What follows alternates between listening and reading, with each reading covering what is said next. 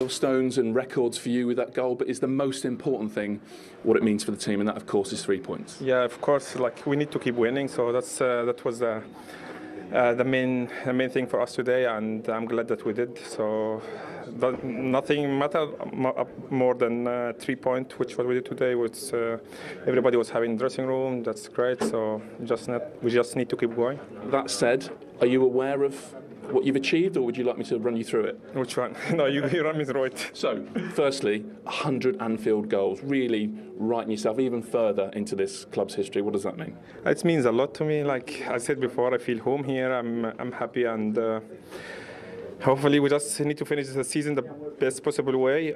But as much as I'm scoring goals, team-winning games, that's the most important thing.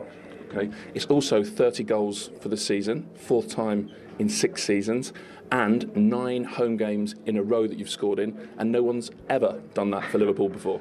Well, it's something make me proud, to be fair. I work really hard, and everybody knows that, everybody sees that. And I'm just motivated just to keep breaking record and just scoring goals and win games for the team. That kind of goal, is it a good goal for a forward? You know, you need the scruffy ones. We see plenty of brilliant ones as well.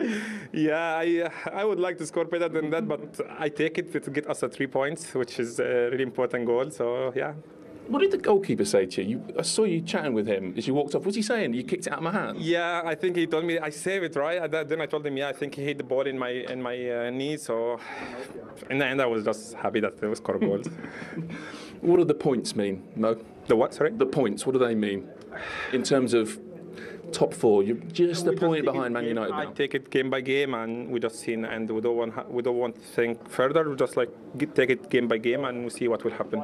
Does it feel a bit more stable now? You've won 6 in a row, a couple of clean sheets this week, and both have been tough games. Yeah, I think so. I think like we improved a lot last couple of weeks. We won 6 in a row, as you said. We had a couple or a few clean sheets, which is really important for us, because once you don't concede a goal, you just need to win 1-0, and that's it. That's what happened this game and last game.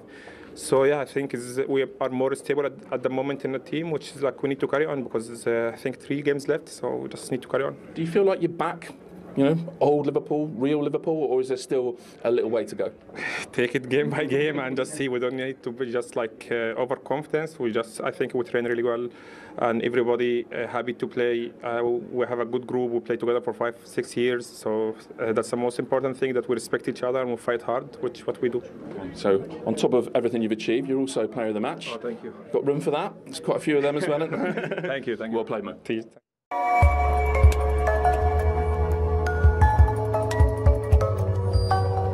Position maintenant. Alors que se passe-t-il? Le buteur Hakim Ziyech est resté au sol.